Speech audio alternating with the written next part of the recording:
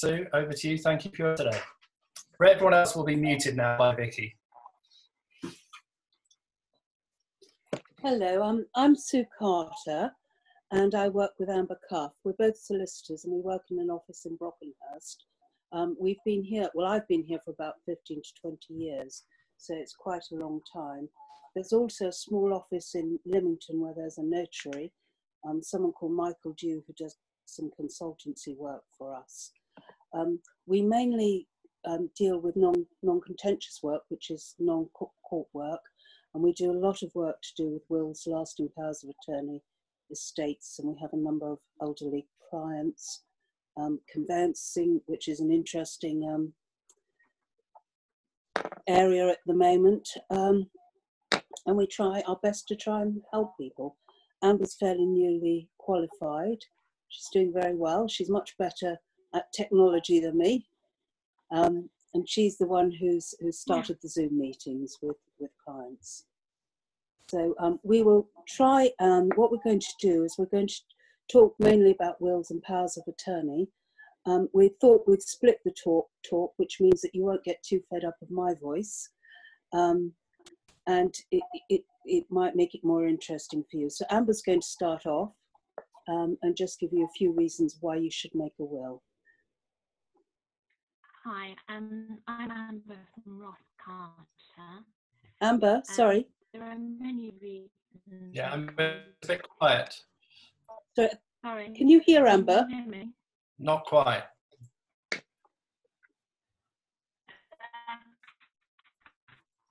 No, that's worse. Is that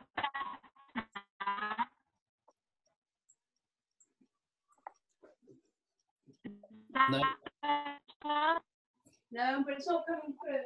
You want to use my machine? Sorry, we're working in different areas of the house. It should work up in the office. I'm just going to come and use my machine, so sorry about this. That's okay.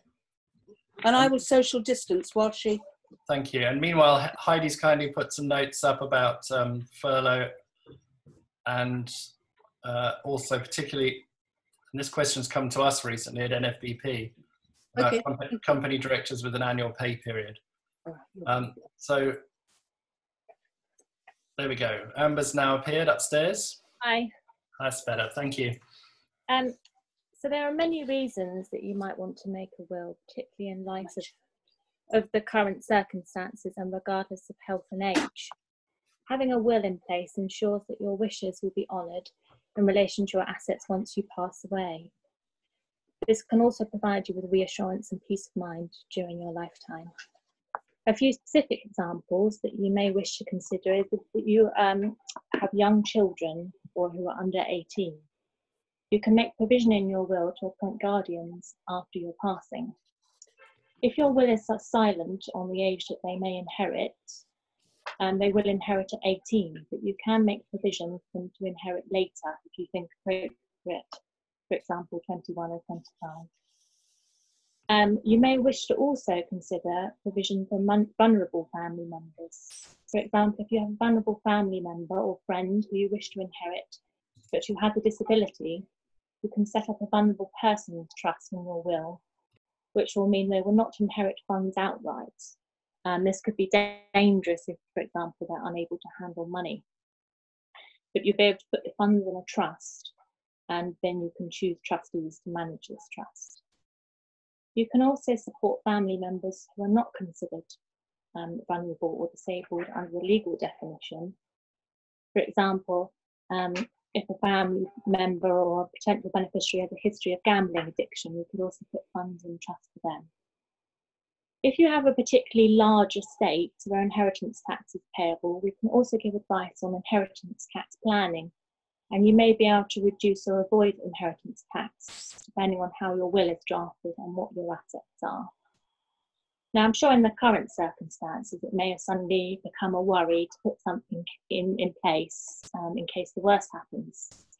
Even though the country is on lockdown with social distancing measures in place, it is still possible to get your will executed by us while adhering to the government guidelines, which we'll explain a bit more about later. I'll just pass it over to Sue, who will explain a few of the things that may happen if you don't make a will. Hi, sorry about this. David, I was going to say, if you've got anything to add, please do. Obviously, if you don't make a will, then the rules of intestacy apply. And there's what's known as the statutory trusts in this case. And it all depends on whether or not you're married, or you're in a civil partnership, or if you have children or other relatives who will actually inherit. It can actually cause real problems on intestacy. I have in my past dealt with a number of estates where particularly wives have been in huge difficulties because they haven't even been able to inherit the family home. There's also a situation where the children will inherit at the age of 18, which in many cases might not be advisable, because I don't know what you were like when you were 18, but I probably wasn't as responsible as I am now, and I'm still learning to be responsible. The other thing is that it can result ultimately in a huge difference in inheritance tax bills being paid. If you would like any more help about this, just please have a word with Amber or me. Now, if you, I don't know how many of you've got wills, but if you haven't, may I suggest that you do look at that quite urgently. And I don't know when you last made a will, but our general rule of thumb is that you should think about reviewing your wills every 3 to 5 years, or sooner if there are changes in the law or your personal circumstances have changed. Amber's now going to talk about why it's particularly important when you have businesses, which may probably concern you, to make wills.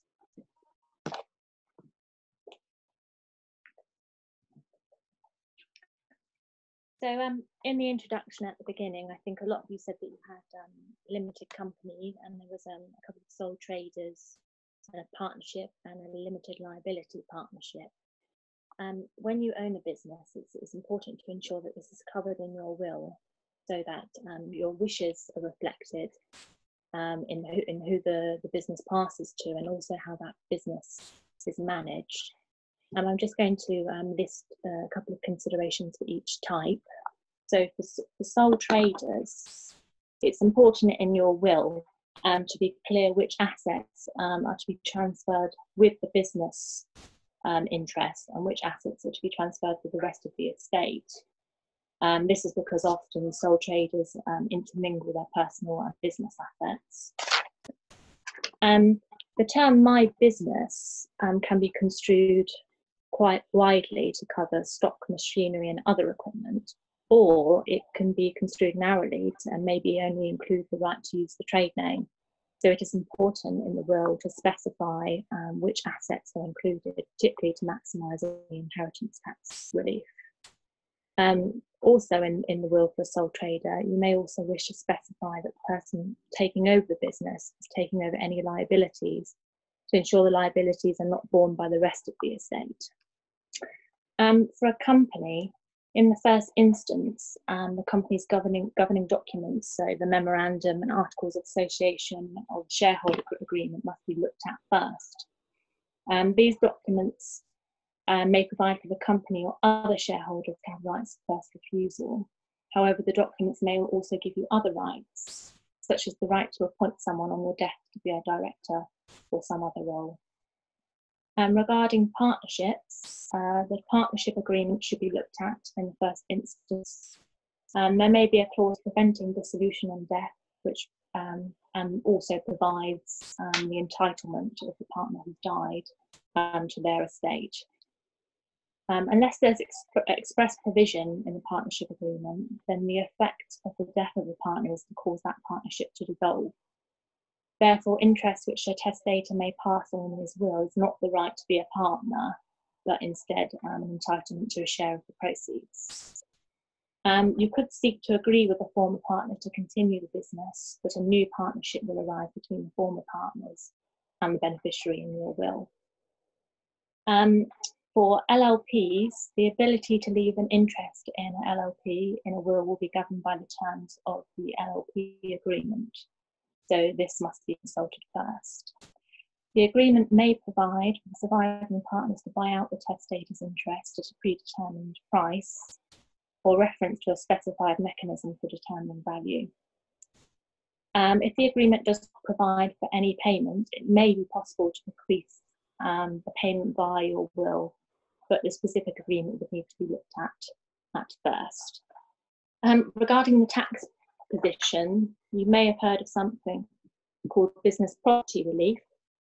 This will allow you to either claim 100% or 50% relief from inheritance tax.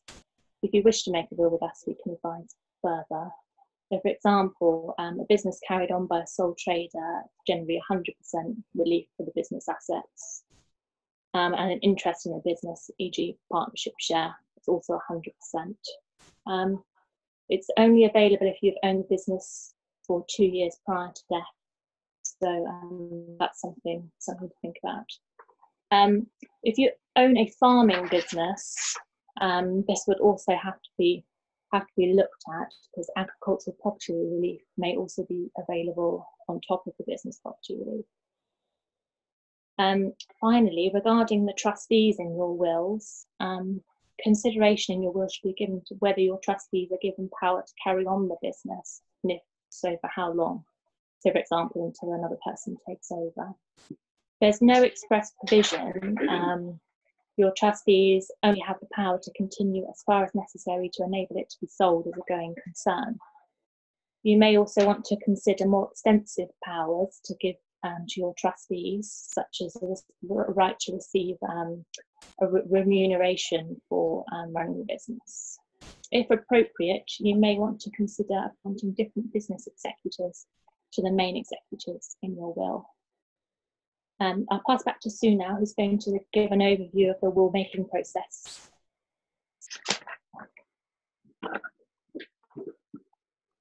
Hi everyone.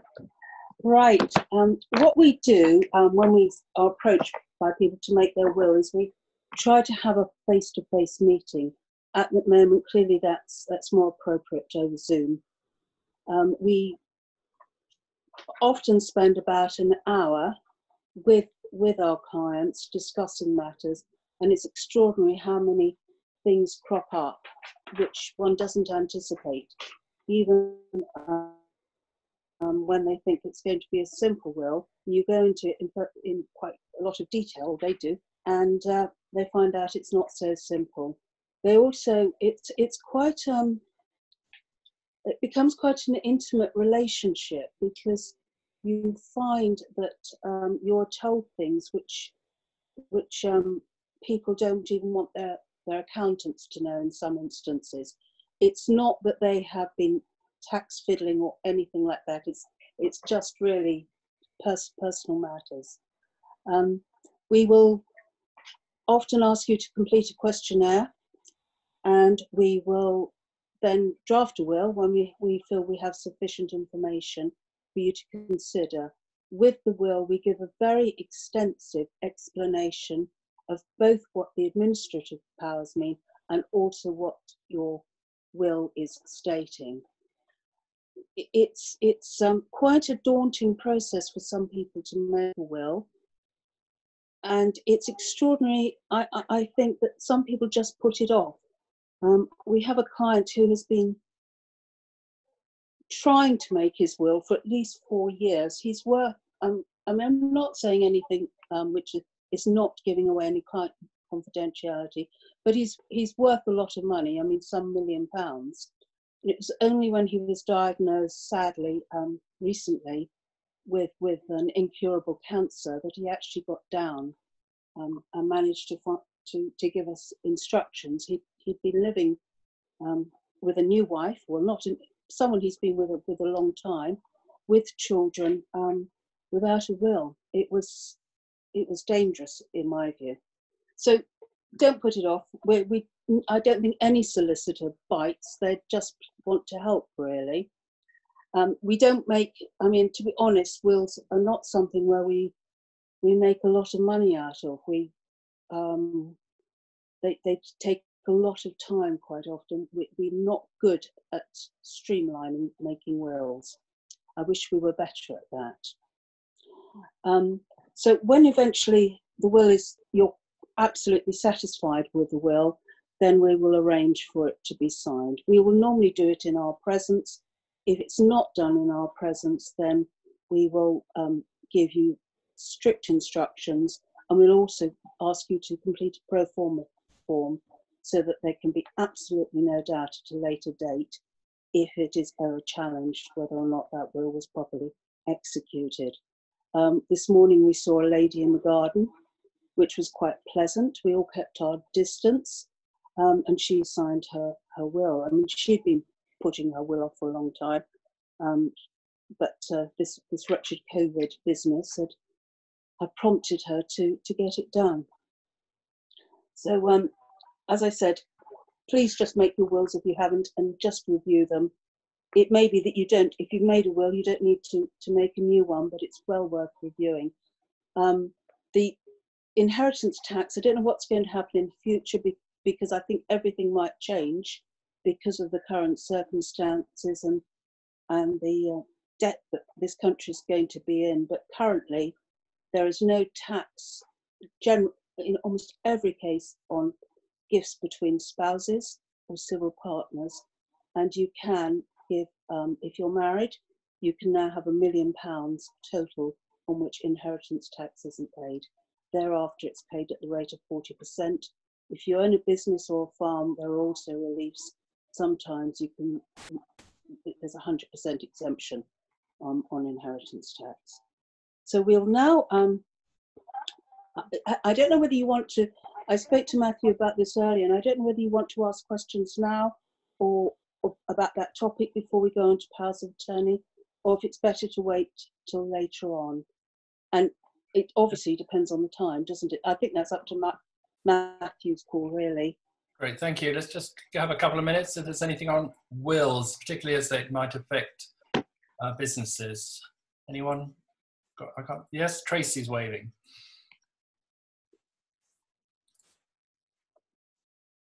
Just to unmute. That's it.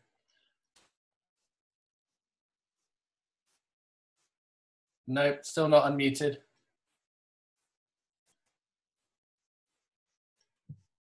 There we go. Hello. Yes. Marriage. What does marriage, if you've got a will all set up before marriage, how does that change once you're married? It's revoked unless you have a clause in your will that it was made in contemplation of that marriage. Okay. Thank you. So it's very important that if you have married since your last will, that you make a new will. Okay. Thank you. Thank you. Anyone And divorce also can affect. Yeah. Just before we move on, can I just add 1 or 2 points by way to supplement what Sue and Amber have actually said. Everything, I agree with absolutely everything they've said, and I couldn't agree more. And to emphasise the importance of everybody having a will. If you make it with them, fine. Make it with us, fine. Make it with your own solicitor. That's equally fine. The important thing is you get it done. And I think, I can't remember whether it was Sue or Amber that actually said it. The important thing is that this does concentrate the mind at the current time. And it is a task that's not down the bottom of your list. It should be much closer to the top of the list at the current time. That's point 1 I was going to make. The second point is that Sue is quite right. No one looks to make very much money out of any wills. Lawyers tend to see this as a way to introduce the client to the business, if you like.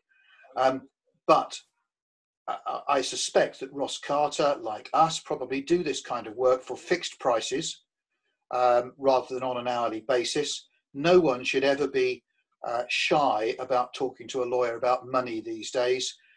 Indeed, the rules that we are all subject to require us to talk to you about money.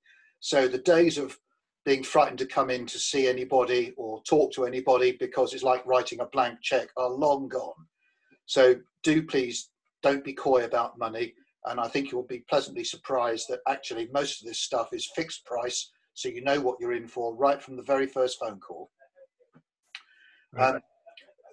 Two other points that I was just going to make, well, 3 points actually.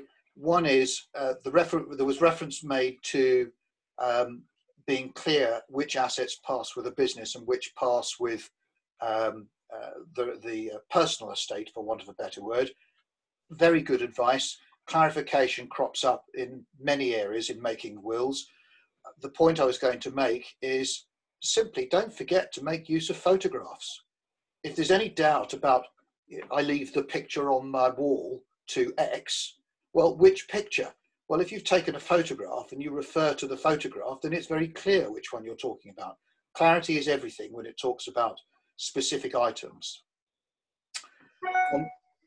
I was also going to make mention of, I think it was a point that Amber made about the law implying that in the absence of anything else, children will benefit at age 18, and that's quite right. And she's equally right in saying that maturity is such that there may well be very good reasons to postpone the age at which minors will then benefit, 21, 25 typically. That is fine, but it is important to know that that can have an impact on some of the tax relief that is available through a technical thing called the residential nil rate band. But the fact of the matter is, it may be more important to you to make sure that your intended beneficiary has the level of maturity you want than the tax saving that may go with that. But that is something that you would need to talk to your solicitor about. And the final point I was just going to make is that it's a bit of the elephant in the room, really, when it comes to will writing, and that is the spectre of care home fees down the line. Now, the fact of the matter is, one hears all sorts of instructions with people who come into the office and think, well, I want to give away part of my house or my whole of my house to relatives because I don't want to pay any care home fees. Well, that's all very well and good, but there are pros and cons of doing that, mostly cons. But the fact of the matter is that if you are deliberately depriving clinical commissioning bodies of assets through passing them on in that way, there is a power to set them aside. There are things through a life interest trust of a share of a jointly owned house that can be employed, but the main reason for that really is about protection against remarriage of a spouse and potentially protecting the children of a first marriage, for example. Second marriages creates a whole new raft of different issues when it comes to will writing. But I agree and support everything that Sue and Amber have said to date.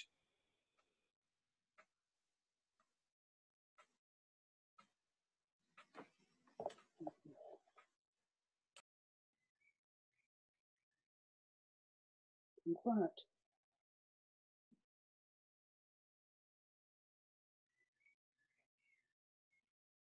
So can you hear me now? I can, sorry. Yeah, that's it. So now Sue and Amber are going to introduce us to lasting power of attorney now.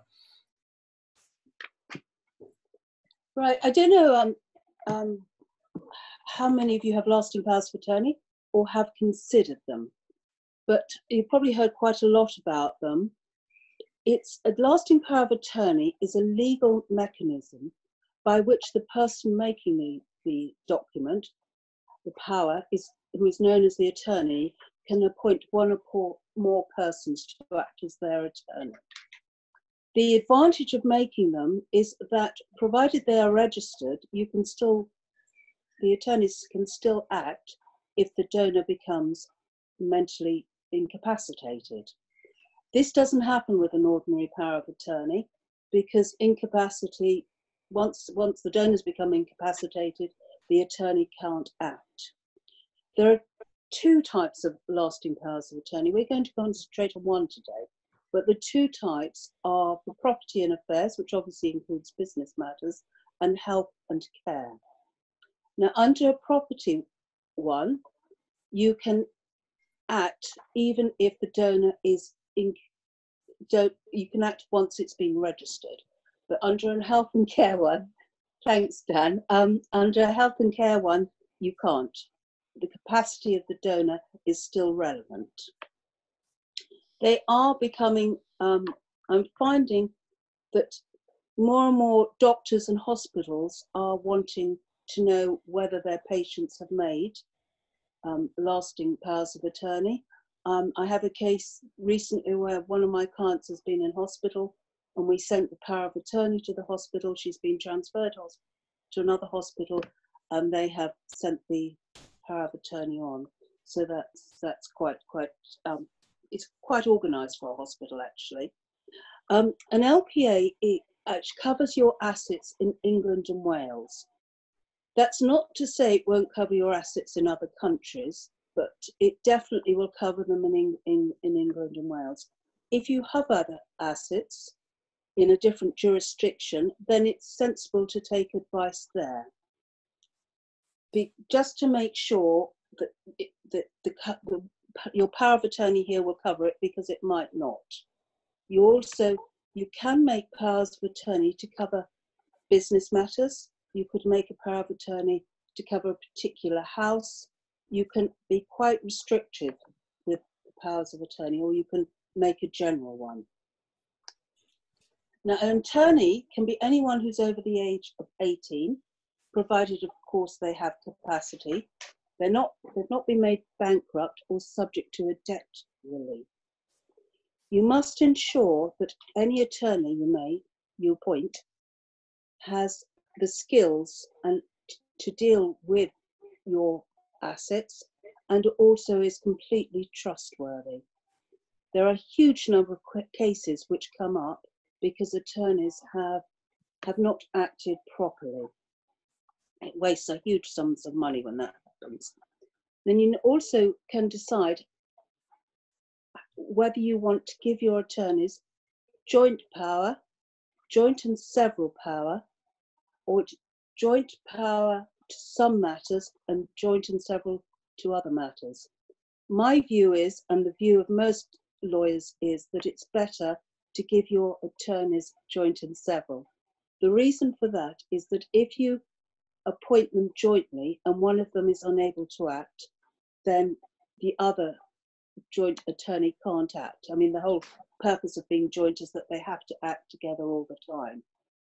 So that's doubly important, really, to ensure that your attorneys are trustworthy. Attorneys can act on a whole host of matters. They can buy and sell your house.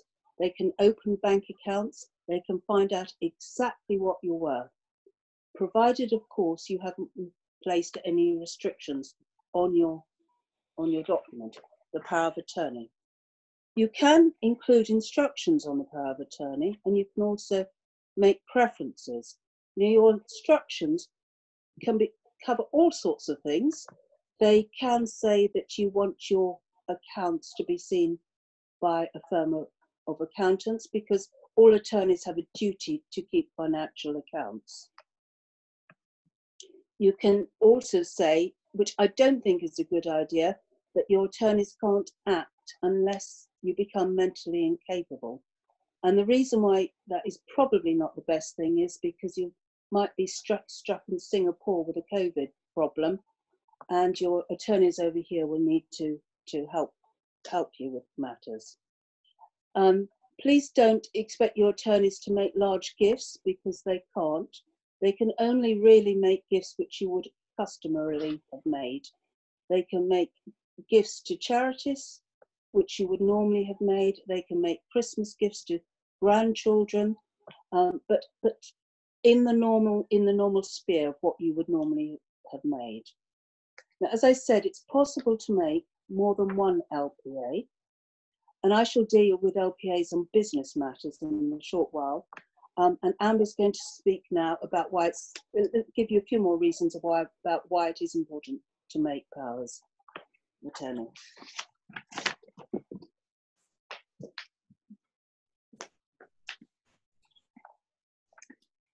So these are very useful documents to make, and without them, your family members and loved ones may find it difficult to find out information. This could be from, for example, the bank or the hospital or the care home, if relevant, and so forth. Without such documents, your wishes may not be honoured. For example, you may have a specific wish about life-sustaining treatment, and the health and care lasting power of attorney allows you to specify whether or not your attorneys can make that decision on your behalf. Equally, your family members and loved ones may be unsure of what to do in such a scenario, and the document will confirm whether or not you'd like them to make that decision. Another concern you may have is if you develop a health condition which will mean you're unable to manage your money or your investments or your bills and so forth. It'll be more difficult for your family members to take over management of such affairs without the correct documentation in place. It is possible to get around this if you haven't made lasting powers of attorney, but you don't really want to be in this position. It involves applying to the Court of Protection for a deputyship order, which is quite a bit more expensive than making lasting powers of attorney. It's a more rigorous process, and it would take a lot longer, so it would cause you quite a lot of inconvenience. I'll pass back to Sue now, who's going to talk about lasting powers of attorney in the context of your businesses. Hi. We're just trying to give you an overview today. There's so much more to this subject and to wills and trusts and everything, as you probably realise. Right. I expect you have considered making an LPA or thought about what would happen to your business if you're unable to run it for a while. So you can make an LPA to cover business interests in most cases. It does depend upon what restrictions you make in your LPA. If you're in a company, what the Articles of Association state, and in the partnership, what the partnership agreement states. It is relatively common for a donor to make a specific LPA for a business purpose. These are known as commercials LPA colloquially. And you can also, if you make a power of attorney for business purposes and one for personal or other financial matters, you can have different attorneys. You don't have to have the same ones.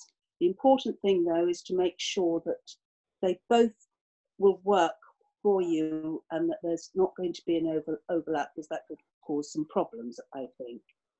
If you are a sole trader, the general authority to act under an LPA will allow an attorney to act, subject to any restrictions in the document. If you are a partner in a business, the partnership agreement must be considered to see whether there are any restrictions on an LPA attorney acting on behalf of the partner. Often partnership agreements will have a clause in them that if one of the partners die, there is first call on buying the interest, the deceased interest on the other surviving partners. In the absence of a partnership agreement, then the Partnership Act 1890 applies. On an application by a partner, the court may decree a dissolution of the partnership when a partner becomes permanently incapable of performing his part of the partnership contract, or whenever circumstances have arisen which, in the opinion of the court, render it just and equitable that the partnership be dissolved. If you are a director of a company, it is likely that the general authority of an LPA attorney will not extend to carrying out the duties of the donor in this capacity. A director's appointment is personal and may only be discharged by the person holding that office. The office of a director is not a property right capable of being exercised by an attorney or other substitute or delegate of the person holding that office.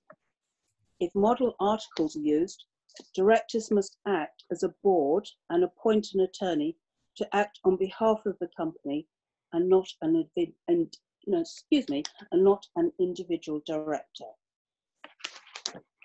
It's quite interesting. Well, I find it quite interesting. In this next point is because since April 2013, when an amendment was made to the model articles, it revoked the previous article for private companies limited by shares and by guarantees, under which a person would automatically cease to be a director upon mental incapacity. These days, that doesn't happen, so it's very, very important that you address that issue if you have adopted those articles. If you don't, if you have, then you could be placed in a position where you have a director who has lost it, and you basically have to go to the courts to get that director removed. That's very, very brief summary of the situation. I know you said you were going to put notes of this or a recording of this, but we're very happy to put notes up, which might be easier for people to read rather than my diatribe. Great, thanks. If you have any questions for Amber or I, please let us know. Great. So Vicky, I'll unmute everyone, and just got 2 minutes left. As you know, we finish promptly at 4, just to respect the fact it is a business support hour. But as Sue just said, please, if you have a question for them, contact Ross Carter direct, or come through us, contact@nfbp.org.uk. So 2 minutes left. Anyone quick point to make? Just wanted to raise a very quick question, if I may, Matthew. Both Jane Porter and I have worked or in some cases do work with dementia, living well with dementia, etc. I just wonder if there are any implications with regards to your discussions in that particular area. Yeah, thank you. Sue? Sorry, could you repeat that? I'm not sure I quite understood what you said. You worked in dementia. Yeah, I think the question is, are there any implications of putting together these documentation for someone who is affected by dementia? If they have to have capacity to do it. There is strict rules. There's a law on what is capacity. We will, if we're not sure if someone has capacity or not, we will ask a geriatrician who specialises in this area to see the client and for him to form his view. There is an issue about whether that's right or whether the lawyer should be able to assess capacity, but it's a difficult one. I had one case where it was an elderly client who had one child only, who didn't live in this country, and she was desperate for her mother to make a lasting power of attorney.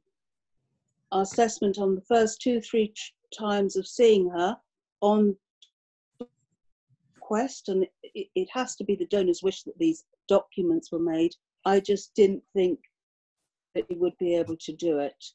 I thought the only way that she might possibly be able to make it if we saw this lady a lot, because she had a memory problem, and which the daughter begged us to do it. I explained that it might be a waste of money and that we would want a doctor, this very, very good doctor who's very good on this, to assess her mother.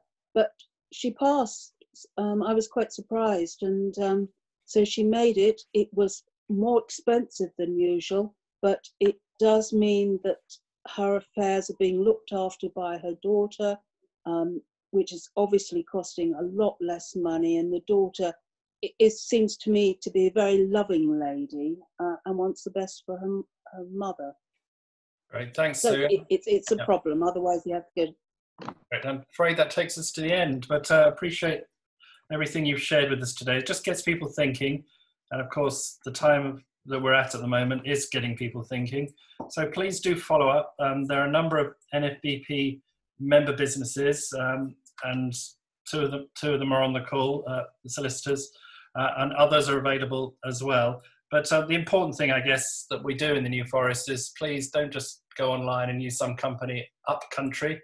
stay local and support each other. And if you wish to follow up with Sue and Amber, please do. David's there at Eric Robinson, and I'm sure there are others around, but please use and support local businesses. Next week, 13th of May, Heidi is going to tackle all things HR for us. A lot may change over this weekend. We may have people start thinking about how do you get someone off furlough. We had to discover what the word meant a few weeks ago, and how do you undo all that and do that properly? What about if someone has holiday time? What if this? What if that? There's all sorts of things going around HR. Even if you don't have employees, remember, if you're a director, you're an employee, and so on. So other questions about that? Now, there's a whole range, but if you look on the booking page, there's an indication of some of the things that Heidi's going to cover. And I guess if there's something else you'd like, just pop her an email. She'll put it in the chat there, heidi@viewhr.co.uk, and then perhaps collate if there's 2 or 3 common topics, we can bring those through. Thanks everyone for your time. So HR next week, and then the following week, Dan will be here to solve all your financial problems. Great, thank you very much. Thanks, Matthew. Thank you, Matthew. Thank you.